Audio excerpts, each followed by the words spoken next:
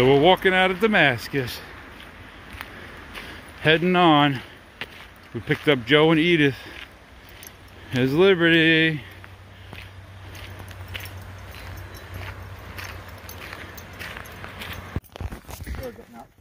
So we're back in the woods.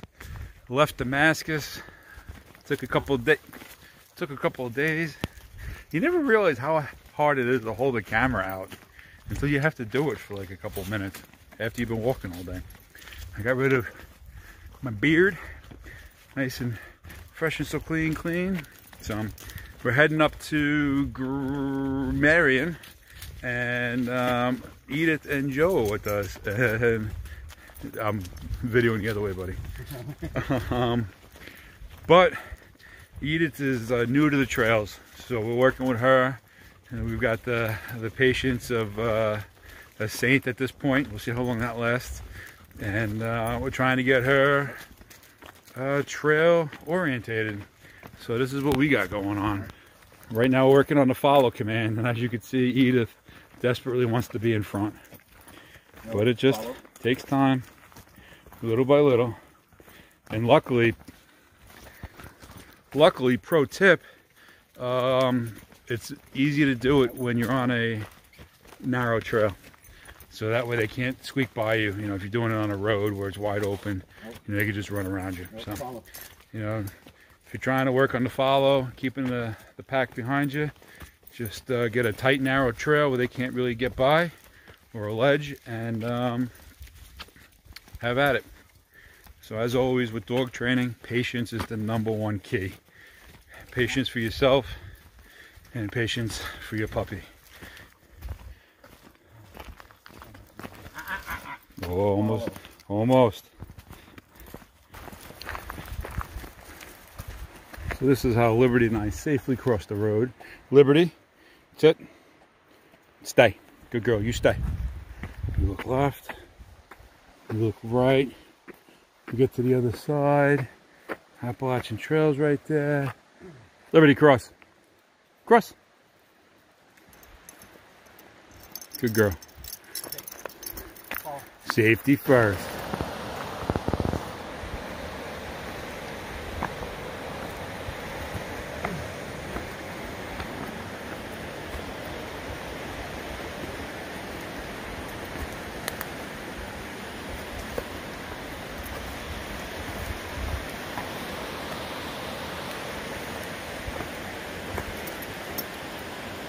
Slow and steady.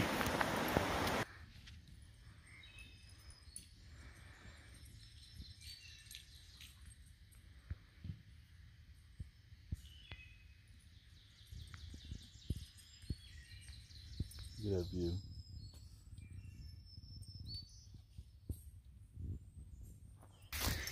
How we doing?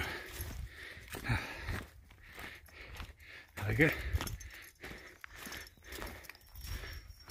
My buddy Joe and his wife, they had some backyard trail tail hats made for me in red, white, and blue. Trucker, you know, interior stuff like that. So I'm appreciative. It's so white though, like I feel bad wearing it. But I guess, you know, they're like me, that I buy things to use them, not to sit them on the shelf to look at them. So we're gonna use it, and then if it breaks or gets dirty, we'll wash it until it can't be used anymore, and then we'll get another one. So, we're heading up towards Mount Rogers. I'm not sure, I don't think we're gonna make it there today. I like doing the big climbs in the beginning of the day, not at the end. Edith is doing well. She is definitely excited. She is a puppy, so she's got a puppy mentality. I call all dogs puppies, you know, but 18 months old, and this is new for her. So it's exciting. She did really well in camp last night. I wasn't running around knocking down people's tents or anything like that. She was roughhousing with Liberty, which was to be expected. And there was another dog in there, Murph. He's a Labradoodle, I think. He's like a fluffy Labradoodle. Oh, cool dude though. I like him. So Where's my puppy? Go ahead, Liberty. Where's Edith? Go find her. Where is she?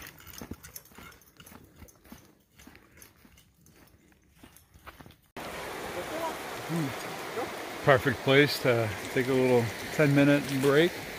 Put the puppers through that thing. Yep.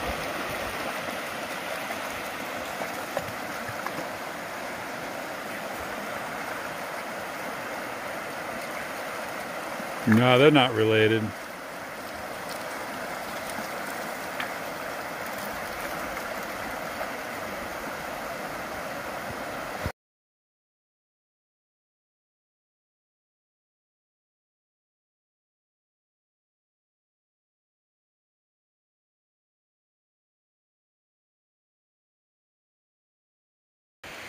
Making our way down the Virginia Creeper Trail. Liberty, we're going this way. Come on, pup. Come on. The AT and the Virginia Creeper Trail have merged. So I definitely want to get back here and cycle this thing. I think it's something like 30 or 40 miles. Nice little trail. Maybe do a little bike touring. On my list.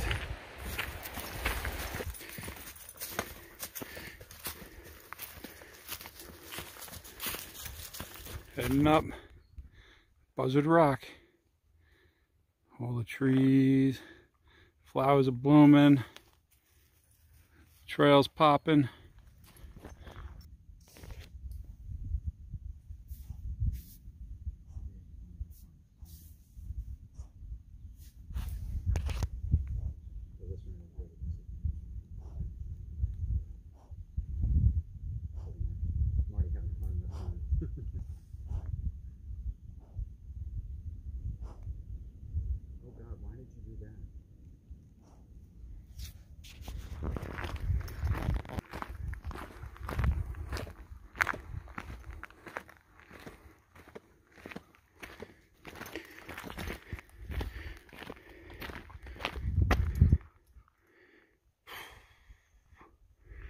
How's your day going? So I just dropped my pack on the side of the trail because somehow the bite valve on my hose ripped off. And I mean, I can still use it, but the problem is that I can't give Liberty water when I need to. So I mean, it wasn't too far back. We just filled up our water, ate lunch. So, luckily I noticed it before. And here comes Edith. She's probably going to get yelled at. Sorry about that. Edith is still learning her trail manners. That's okay. She's just a big old puppy. So, I'm going to go back. We're going to retrace our steps. Hopefully we find that bite valve. If not, then that's what to make do. It's just that I owe it to Liberty to be able to give her water when I need to. And the plastic piece is fine. I can lock it, but I can't like build up pressure to give her the water without wasting it. So it's pretty big. It's like a clear plastic with a red dot in the middle. It's an Osprey bite valve. It's one of the older ones. I think the newer ones have like these twist tops on them and valve covers and stuff, and I don't need all that nonsense. So maybe it's just a different version of it that they sell. So head back, see if we can find it, and if we can't, we'll get another chance on our way back to my pack to find it again. So it's always a plus side to everything. All right.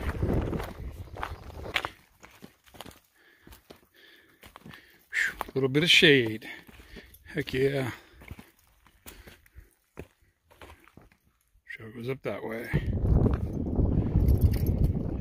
So we're just hitting Mount Rogers National Recreational Area, walking through the meadows. This is what we're dealing with. Yeah. There's Joe and Edith. Liberty. So,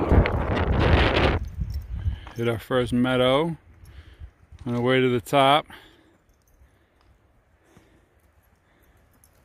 Hey, puppy. Edith is a rock star. She's doing great. Liberty's making friends, leaving them some messages. First pony right in front of Joe, right off the trail. Edith words. Edith hasn't figured it out yet. There he is.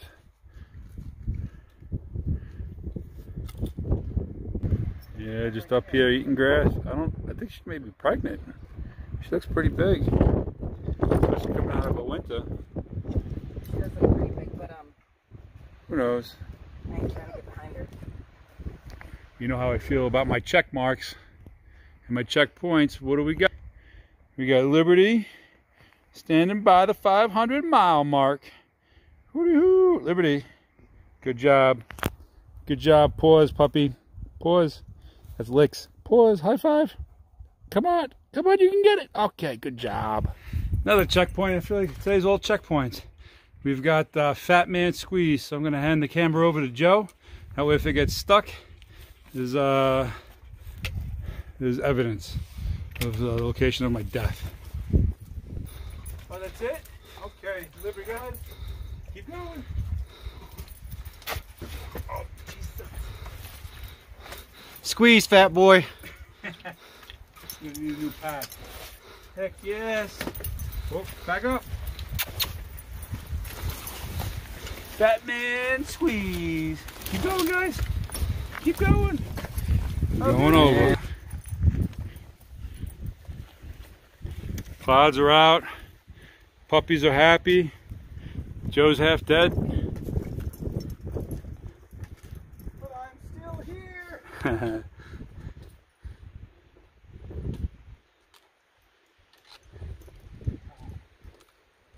Just jump. There they go. All right, my turn. Here we go. Whoa. Off the rocky start. Oh, come on.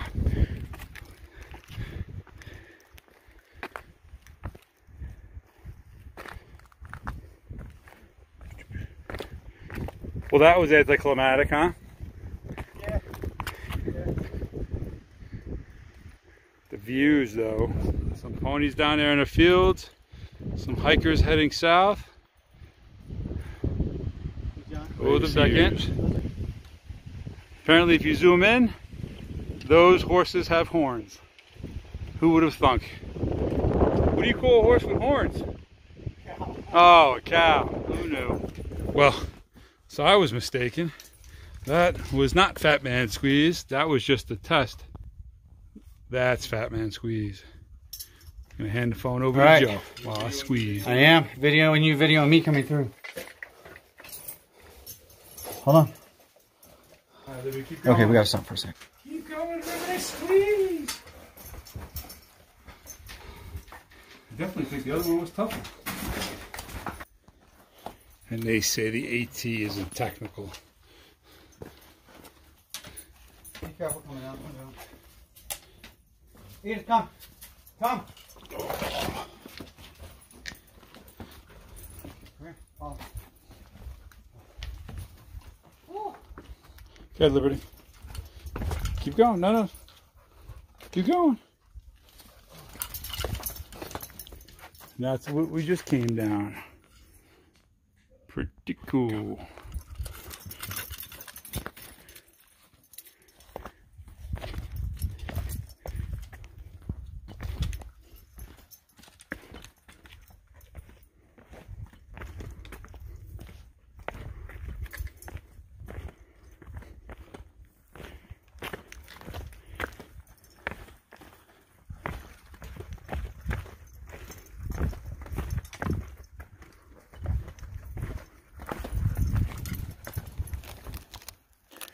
Pro tip, a poop shovel doubles up Poop shovel is a water drainage into the water bag. so I can get my water. Alright, I'll take care of it.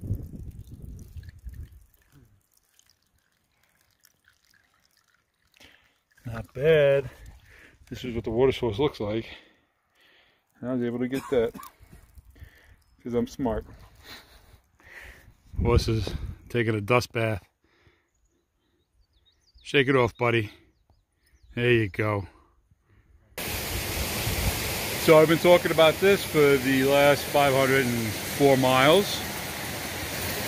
Yes, that is not a water slide. That would hurt, but that's a good place to jump in and refresh.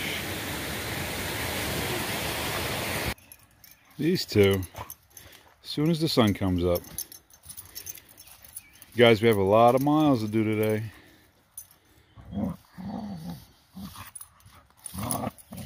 So vicious. Vicious chocolate puppies. Hey. Camped in this area last night. A ton of ponies came down to say hi to us and graze. Rained a little bit. So if I don't think it's gonna rain, I typically don't hang my shelter and put it up. So 1:15 this morning I was putting up my shelter, which is okay. It only takes me like 5 minutes. So I just enjoy hanging in the hammock without the bug net, being able to see the sky. So we're heading north. We're heading towards Marion still. We got about 30 miles to get there. There's a couple of gaps in between. We're trying to be in Marion by Saturday so we can do a post office pickup to get dog food. So there's a few spots along the way that we could get out if we needed to, so we don't have to wait till Monday to pick up food, because obviously the post office isn't open on Sunday. Other than that, it's supposed to rain today, so that's always exciting. And this is what the trail's been looking like. There's all these giant rocks where you can't take a normal step without twisting an ankle. So the slow miles, but easier miles than what we've seen. This is where we're going. We're heading down there. I don't know if you can see it. Those are the scales. Scales. I guess they used to do cattle runs down here. And then what they would do is they would come up to this area, to the Grayson Highlands area, and the cattle would graze and to gain weight before they hit the scales and were sold or auctioned. That way they weren't as skinny, because I guess the run up here was intense, so a lot of the cattle would lose weight, which I can understand because I'm losing weight just walking down to the scales. So I thought that was pretty cool. You know, I know some people out west or down south or whatever, they still do that kind of thing, you know, with the cattle, but I've never had that. I've never been a part of that lifestyle, so it's fascinating to me when I do see it or read about it and stuff like that. You know, look, mommy, when I grow up, I want to be a cowboy. All right, enough of that nonsense. This isn't a Zen rock garden, that's for sure.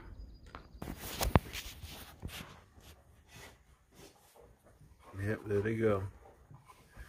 These two clowns. You know, it's 5 in the morning. What are you girls doing? Uh-oh. Uh-oh. What's wrong? What's wrong? No, they're just playing.